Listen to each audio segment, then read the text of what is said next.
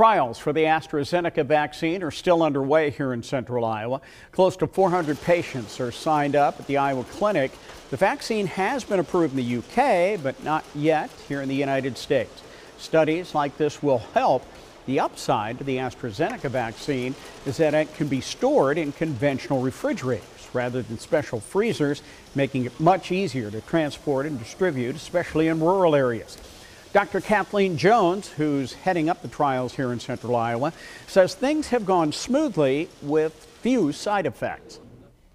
Main side effects have been very similar to the flu vaccine, mainly like headache, chills, muscle aches for a couple days, and a lot of people with zero symptoms. So that's been very positive.